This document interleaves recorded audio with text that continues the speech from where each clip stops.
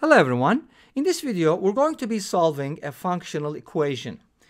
We are given that f of x minus y equals f of x minus f of y, and let f be a continuous function. If you want it to be differentiable, we can make it differentiable as well. But anyways, we are given f of 2 equals 5, and we are supposed to evaluate f of 16. I'll be presenting two methods. Here's the first one. For our first method, I'm going to manipulate this functional equation in normal ways. So when you are given a function equation, you check for specific values, such as x equals 0, y equals 0, x equals y equals 2x, so on and so forth. So you can do so many things with this equation. And of course, we're given a particular value as well. So that's going to fix our function.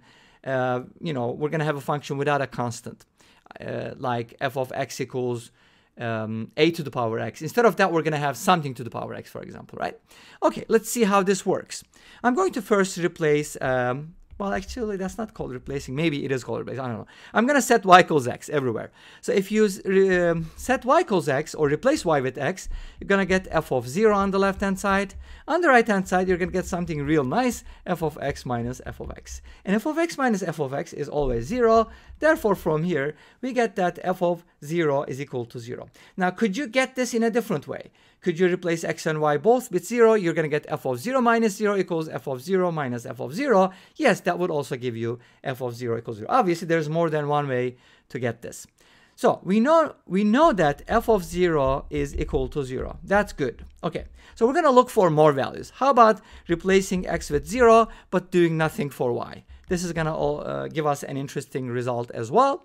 So if you replace x with 0, you're going to get f of negative y. 0 minus y is negative y. On the right-hand side, you're going to get f of 0 minus f of y. Notice that we do know from the previous step that f of 0 is equal to 0. So this gives us f of negative y equals negative f of y. Now, this is an important result, and this is true for all real values of y. By the way, I forgot to mention that y is defined over real numbers. So if this is a true statement for all y values, then this means that f is an odd function. Great. Odd functions are interesting because they're odd. All right, great. So now, what am I going to do next? Well, I know that f is odd and f of 0 is equal to 0, but I do need more information. So let's go ahead and replace y with negative y now. So that's going to be kind of interesting. If you replace y with negative y, you're going to get f of x minus negative y, which is f of x plus y.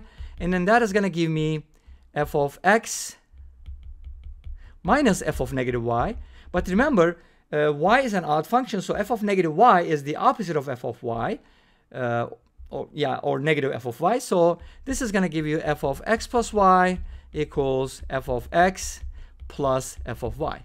And this is the well-known Cauchy equation, and you should know that f of x can be written as mx from here. And you can verify this with f of 0. For example, if you replace x with 0, you're going to get f of 0 equals 0. If you replace x with negative x, you're going to get obviously the opposite of f of x. So that also shows this is an odd function. Since x to the power 1 is odd power, that also shows this is an odd function. Now, we do know that f of 2 is equal to 5, and f of 2 is basically 2m. So 2m is equal to 5, which means m is equal to 5 halves. From here, we can write f of x as 5 halves times x. So this gives us f of x. We found the solution, a particular solution. And from here, we can basically evaluate f of 16. This is what we're trying to find. And f of 16 just becomes 5 times 8, which is equal to 40. So that's going to be the solution we are looking for. Let's go ahead and take a look at the second method.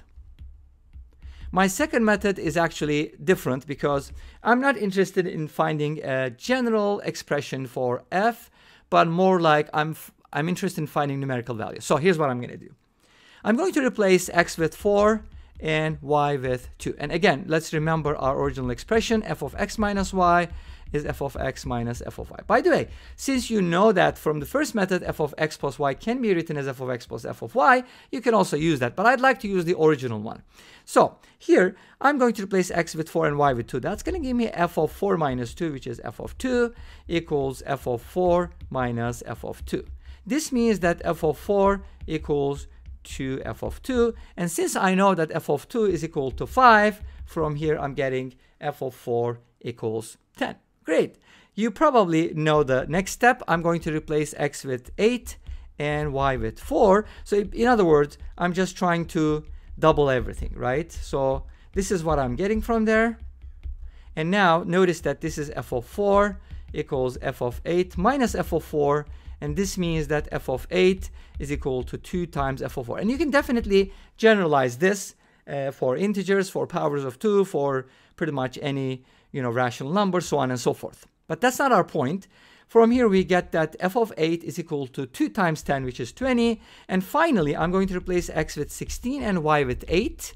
And that is going to give me f of 16 minus 8, which is f of 8, equals f of 16 minus f of 8. And this means f of 16 can be written as 2 times f of 8, and f of 8 is equal to 20. Therefore, f of 16 is going to be 40. And this brings us to the end of this video. Well, thank you for watching. I hope you enjoyed it. Please let me know. Don't forget to comment, like, and subscribe. I'll see you tomorrow with another video. Until then, be safe, take care, and bye-bye.